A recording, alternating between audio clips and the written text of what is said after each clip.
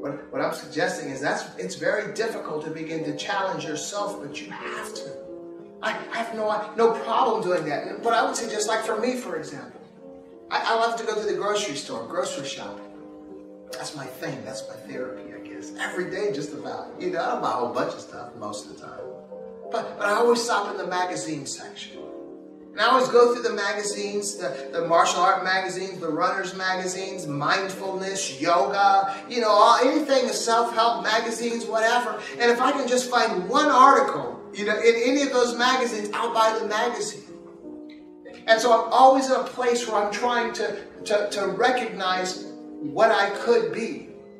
I spent 26 years as a walking mailman in the inner city, but I was always double timing. That was in that time I was, being healthy, so I was double timing my route. I was a good employee. I was always making good time.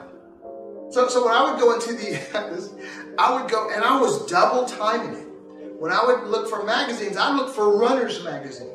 And I would be doing the things, buying the things that the runners buy, the attitudes that the runners have, because I was seeing myself as a runner. Although I wasn't running, I was just walking real fast, but I had envisioned myself as a runner, and that was the environment that I had created for myself. That was the environment my subconscious brought into. That was who I became.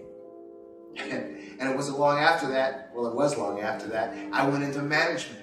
But before I went into management, they wanted to look at my record, see what kind of employee I was, and they were very impressed.